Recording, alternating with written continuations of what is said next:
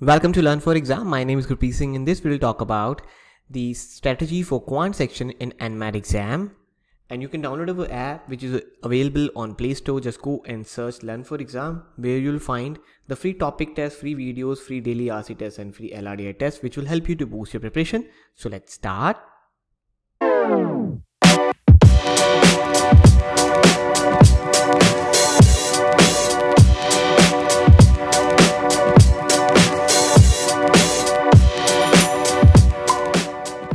ना strategy for quant section. Basically सबसे पहले एनमेट के अंदर हम देखें तो क्वांट सेक्शन के अंदर आपके क्या क्या चीज़ें आती हैं वो देख लेते हैं। क्वांट के अंदर आपके क्वांट का सेक्शन होता है, इसके अंदर अर्थमेटिक के क्वेश्चंस होते हैं, और उसके बाद आपका मेजरली नंबर सिस्टम पे थोड़े, एंड उसके बाद आपका ज्योमेट्री पर, फिर उसके बाद modern maths, algebra kind of नहीं आती है।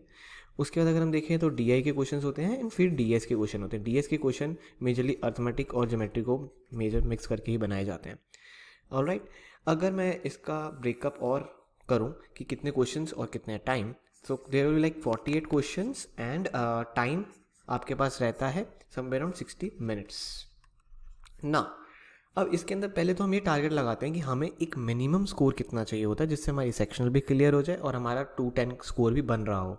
सो मिनिमम हम टारगेट करेंगे 75 आपका इस सेक्शन के अंदर आना चाहिए। ठीक है, 75 प्लस आ रहा है तो it's good to go, but 75 minimum आ रहा है तो उसको बढ़ाइए। और उसको बढ़ाने के लिए सबसे बेस्ट स्ट्रेटजी है that how you can appear for the exam in the quant section. उसके अंदर कैसे आप कर सकते हैं, ठीक है, that how you can improve your quant section in the NMAT exam basically. Now अब सबसे पहले देखते हैं 48 क्वेश्चन का ब्रेकअप क्या होता है। क्वांट के जो क्वेश्चंस होते हैं वो समवेयर अराउंड 22 to 24 होते हैं, इन सभी को मिलाकर। फिर डीआई के अंदर अगर हम देखें तो इसके टोटल क्वेश्चंस होते हैं 20, that is fair enough, simple. And then DS के बाकी जो क्वेश्चन बचते हैं 4 to 6 वो हो जाते हैं। ठीक है, ना अगर हम इस चीज़ को देखें कि ये 20 है तो इधर से कैच आता है, क्योंकि ये सारा एग्ज़ाम जो है वो है आपके लाइक ऑब्जर्वेशन पे, ऑब्जर्वेशन के ऊपर है कि अगर आपने अच्छे से ऑब्जर्व कर लिया इस एग्ज़ाम को, तभी वो 3 बार देने का मौका दे रहे हैं। कि अगर पहले 2 बारी में आप ऑब्जर्व नहीं कर पाए, तीसरी बारी में ऑब्जर्व करके आप दे दीजिए तो अभी तभी आप निकाल लोगे। This exam is all about that thing. तो इसके लूप होल्स हैं बहुत सारे, अगर आप एग्ज़ाम को ढंग से देखेंगे then you will find it. Okay, क्योंकि मैं 3 साल से इस एग्ज़ाम पे अपनी नज़र बना के बैठा हूँ, तो मुझे बहुत ही डीपली काफ़ी चीज़ें पता है। तो मैं आपके साथ कुछ चीज़ें शेयर करता हूँ। तो फर्स्ट थिंग इज़ डीआई। अगर हम डीआई को देखते हैं तो there are 20 questions, definitely 20 questions ही आते हैं, इससे ज़्यादा नहीं, इससे कम। अब इसके ऊपर अगर हम देखें तो 20 क्वेश्चंस को मैं कैसे कैसे ब्रेकअप में डाल सकता हूँ। अगर हम लाइक मैंने काफ़ी बार एग्जाम दिया है, हमारे एक्सपर्ट्स ने भी जो L4E में, उन्होंने भी काफ़ी बार एग्जाम दिया है। तो हर बारी या तो आपको 4 सेट्स आते हैं डीआई के, 4 सेट, जिसके अंदर एक सेट के अंदर पर सेट, वो 1 सेट के अंदर कितने क्वेश्चन होंगे। अगर 4 सेट होंगे 4 into 5 मतलब एक सेट के अंदर 5 क्वेश्चन होंगे, या फिर आपको आएंगे 5 सेट्स। ठीक है, और वो 5 सेट के अंदर एक सेट के अंदर कितना क्वेश्चन होगा, एक सेट के अंदर कितने क्वेश्चन होंगे, 5 into 4 4 क्वेश्चन। यही हो सकता है, या तो 4 सेट वाला डीआई आएगा आपको, या तो एग्जाम में 5 सेट आ जाएंगे। अब पहली बात तो ये आती है, अगर आपको 4 सेट आ गए यू आर लकी, आपको थोड़े ज़्यादा क्वेश्चन मिल रहे हैं एक ही सेट के अंदर। अगर 5 सेट आ गए you are kind of unlucky, because आपका टाइम थोड़ा ज़्यादा लगेगा। ठीक है, वो क्योंकि 4 क्वेश्चन हो गए। अब बात आती है अगर 4 हैं या 5 हैं तो अप्रोच क्या होनी चाहिए। First of all you have to target those question जिसके अंदर एक जो सेट है, फर्स्ट लेट्स से आपने फर्स्ट सेट देखा। ठीक है, अब फर्स्ट सेट देखते ही अगर आपको पहले तो ये देखना है, what you have to notice, first set देखते ही आपको ये देखना है कि उसके अंदर क्वेश्चन कितने हैं, 5 हैं या 4 हैं। अगर उसमें 5 क्वेश्चन होंगे तो समझ जाओ कि 4 सेट वाला है ये एग्जाम जिसमें आप बैठे हुए हो। अगर उसमें 4 क्वेश्चन है तो समझ जाओ कि वो 5 सेट वाला एग्जाम है। दैट्स अ सिंपल थिंग, इससे ज़्यादा कुछ ऊपर नीचे नहीं होता। वो आप आगे आगे करोगे तब भी आपको समझ आ ही जाएगा। चलो, अब अगर आपको पहले ही पता लग जाए कि 4 सेट हैं या 5 सेट हैं, या फिर आप आगे करें तब आपको पता लगे, आपको करना क्या है, आपको लेट्स से हम पहला एक क्वेश्चन लेते हैं जिसके अंदर आपको 4 सेट्स आ रहे हैं। ठीक है, 1 sets like sorry 3rd set कर लेते हैं, then 4th set. Let's say आपके एग्जाम में 4 सेट आए, आपको करना क्या है, you have to like just press the next button, क्योंकि इसके अंदर क्वेश्चन पैलेट नहीं होता साइड में कि आप 1 2 3 सीधा किसी भी क्वेश्चन पे टप जंप कर लो। इसके अंदर आपको यहाँ पे नीचे बटन आ रहा होता है नेक्स्ट नेक्स्ट दबाकर, आपको करना पड़ता है। तो नेक्स्ट नेक्स्ट जल्दी से दबाइए एंड सी की फर्स्ट सेट में कितने वेरिएबल्स, कितने डेटा अवेलेबल है। लाइक एक पाई चार्ट है कि 2 पाई चार्ट्स हैं कि 3, इससे ज़्यादा नहीं होता। बहुत ही रेयर कंडीशन होगी कि 4 या 5 हों। ठीक है, पाई चार्ट्स या फिर टेबल ग्राफ जो भी है, जितनी भी इन्फॉर्मेशन है, वो चार्ट कितने हैं, एक है, दो है, तीन है, ऐसे ही आप सब में देखिए कि दो में कितने हैं, लेट्स से यहाँ पे दो हो और यहाँ पे एक हो और यहाँ पे एक दो तीन, तीन है, ठीक है, ऐसे कर लेते हैं, यहाँ पे तीन कर लेते हैं और यहाँ पे दो कर लेते हैं। सो यहाँ पे तीन, यहाँ पे दो, यहाँ पे एक और यहाँ पे तीन। तो सबसे सिंपल सी बात क्या है और सबसे ज़्यादा मिस्टेक्स क्या स्टूडेंट करते हैं, वो उनको जो पहला सेट आएगा ना वो वही कर देंगे, क्योंकि उन्होंने कैट दिया हुआ है। कैट में क्या है, सिंपल सी पता है, जो भी क्वेश्चन है हमें करना है, ये उनका अप्रोच रहता है मेजरली बच्चों को, कि उनके पास टाइम होता है। बट इधर टाइम नहीं है बड़ी, इधर आपके पास टाइम नहीं है। आपको क्या करना है, क्योंकि आप एक लेट्स से आप पहला सेट कर रहे हो, पहला सेट के अंदर आपने पहला क्वेश्चन उठाया, क्वेश्चन नंबर 1। अब क्वेश्चन नंबर 1 सॉल्व करने के लिए आपको 3-3 ग्राफ पढ़ने पड़ रहे हैं, टाइम ज़्यादा लगेगा। अगर आप एक ही क्वेश्चन है और उसके लिए एक ही ग्राफ पढ़ रहे हो तो टाइम कम लगेगा। तो इसलिए सबसे पहले करना है आपको थर्ड सेट, फिर आप करेंगे सेकंड सेट, और उसके बाद इन दोनों में से कोई भी एक सेट उठाइए जो आपको देखने में ईजी लगे, और उसको कितना करना है अब बात आती है उसके ऊपर, वो है strategy. You have to always solve around 2.5 sets, and 2.5 set से मेरा मतलब है कि आपको 10 क्वेश्चन करने हैं, क्योंकि एक सेट के अंदर अगर 4 क्वेश्चन भी हों या 5 भी हों तो आपको मिनिमम तो 10 क्वेश्चन तो करने ही होंगे। उस हिसाब से मैंने रखा हुआ कि 2.5 सेट्स हमेशा करिए। अब 10 क्वेश्चन, ये मतलब 2.5 सेट मतलब है कि करेक्ट बिल्कुल सही होने चाहिए। आप इन पे टाइम दीजिए, लेट्स से 20 मिनट्स आप दे दीजिए, इसके ऊपर कोई इशू नहीं है, बट वो 2.5 सेट एकदम करेक्ट होने चाहिए। 10 क्वेश्चन आपके परफेक्ट, मतलब कि आगे हो गए इंटू 3 करेंगे, 3 आपके मार्क्स के लिए, ठीक है। तो आपको मिलेंगे 30 मार्क्स टोटल।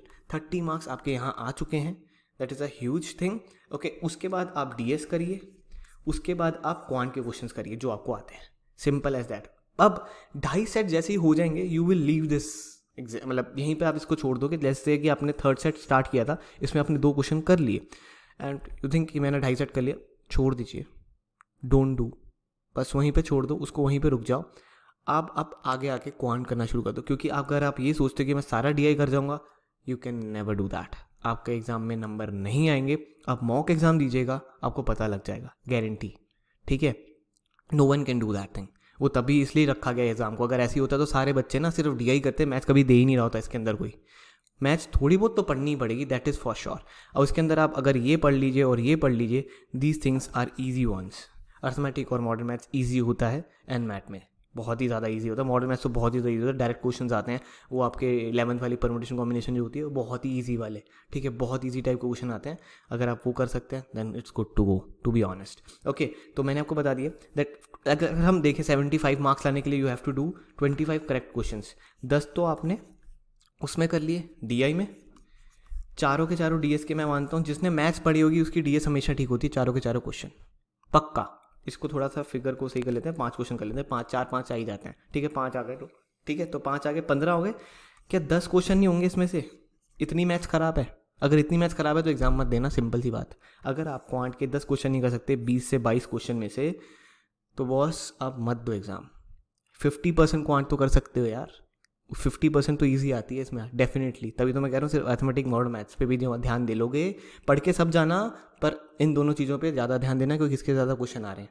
अगर इसी के देखें तो हम 13 से 14 इसके आ जाते हैं, इसी के अगर हम देखें तो समवेयर अराउंड 6 क्वेश्चन इसके आ रहे हैं, बहुत ज़्यादा नंबर इसका आ रहा है। ये और ये तो मुश्किल से ये इसका 1 या 2 हो गया है, और इसके भी 2 या 3 मुश्किल से, मतलब बहुत ही रेयर चीज़ें आ रही हैं ये। बट ये अर्थमेटिक भर भर के आ रहा है और ये भी भर भर के आ रहा है, तो इसलिए मैंने कहा कि अर्थमेटिक और मॉडर्न मैथ्स पे ज़्यादा खास ध्यान रखना है।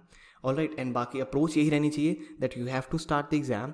एंड जैसे अगर आपको DI का सेट आता है तो प्लीज़, अगर DI सेट भी नहीं आता थोड़ा सा आगे पीछे करिए, जैसे DI मिलता है पहले चेक करिए कि वो DI के आपको कितने सेट हैं आपके एग्जाम में, 3 है 4 हैं कि 5 हैं। जैसे 4 या 5 आपको मिल जाएं, देन यू नो कि आपको क्या करना है। सबसे पहले देखना है कि उसके अंदर कितने वो टेबल्स हैं, ठीक है, कितने ग्राफ्स आपके पास हैं, कि 2 वाला है, 3 वाला है, 1 वाला है, कितने वाला है। अगर 1 वाला भी नहीं हो, 2 वाला ही हो, तो सबसे पहले फिर उन दोनों में से देखो किसमें कैलकुलेशन आपको ईजी लग रही है, वो अटेम्प्ट करिए। बट हमेशा कम वाले से करिएगा, और 2.5 सेट होते ही you have to leave the DI and move on to the DS and the quant sections, okay. उसके क्वेश्चन kariye एंड उसके बाद टाइम बच जाए तो फिर वापस आ जाइए, फिर कोई इशू नहीं है, फिर आप DI करिए, जो मर्जी मन में आए वो करो। बट प्लीज़ मेक श्योर आपको 25 क्वेश्चन एकदम करेक्ट करने हैं। अब इसके अंदर ये तो है नहीं एक्यूरेसी है, नेगेटिव मार्किंग तो होगी नहीं, दैट इज़ फॉर श्योर। तभी मैं कह रहा हूँ टाइम आप अपना खुला से दीजिए, 20 मिनट बहुत होते हैं 10 क्वेश्चन करने के लिए, 20 मिनट बहुत होते हैं, ठीक है। So this is the perfect strategy. ऐसी और भी स्ट्रेटजीज और भी ट्रिक्स हैं इसके अंदर, जो लाइक इसी के ऊपर एक और ट्रिक आप यूज़ कर सकते हो और उससे आपका स्कोर और ज़्यादा अच्छा हो जाएगा। But for that you can join our course. We are going to start from the NMAT crash course from the 10th of September, and we are really popular for this NMAT and Snap. Like अगर आप search करेंगे history में, like we have a lot of students going in NMIMS Mumbai each and every year from last 2 or 3 years. Okay, बाकी हमारा CAT का crash course is going on as well. आप website पे जाके checkout कर सकते हैं www.learnforexam.com. And IFT crash course is going to start from the 15th September. उसकी डिटेल्स आप देख सकते हैं, या फिर आप दोनों के लिए नीचे दिए गए नंबर्स पे व्हाट्सएप करके पूछ सकते हैं. ठीक है, नीचे नंबर जो आपको स्क्रीन पे आ रहे हैं, ठीक है, इन पे आप पूछ सकते हैं. अब आकाश from our team will help you out. Okay, NMAT snap की ई बुक भी है जो हमारी स्पेशली डिज़ाइंड है, जिसके अंदर आपको सारी कुछ मिलता है. ये भी आपकी वेबसाइट पे अवेलेबल है, जाके आप चेक कर सकते हैं ज़रूर से. अगर आपको प्रैक्टिस के लिए मटेरियल चाहिए, you can go for this book definitely. ये पूरा कवर कर देती है, इसमें कोई ऐसा नहीं कि आप सोचोगे इसके बाद भी कुछ करनी. It's more than enough to be honest. ठीक है यार, मतलब अगर आप देखो DI के 100 सेट्स हैं यार, कैलकुलेटिव सेट्स 200, और क्या लोगे, यही करते करते आप बुढ़े से हो जाओगे. बहुत टाइम, बहुत मटेरियल है इसके अंदर. ठीक है, बाकी टेस्ट सीरीज भी अवेलेबल है. ये सारी जितनी भी टेस्ट सीरीज है हमारी वेबसाइट पे अवेलेबल है. You can check these test series as well. ठीक है, बाकी और भी ऐसे ही स्ट्रेटेजी वीडियोस आ जाएंगे अलग अलग सेक्शंस के लिए. So don't worry for that and stay tune and don't forget to subscribe. Okay, and these are the features of learn for exam. We provide live classes, extra class recordings, online test series, best trainers we have, time saver and two way interaction रहती हैं सारी live classes. And you can see our over result 2017 में, 2018 में, let's say कि 2019 में क्या आता है. And you can check out the reviews by our students for our live classes, and their scorecards on your screen. So don't forget to connect with us on YouTube, Facebook, Instagram, Telegram and Snapchat. Thank you very much. Have a lovely and awesome day ahead. Bye bye. Take care.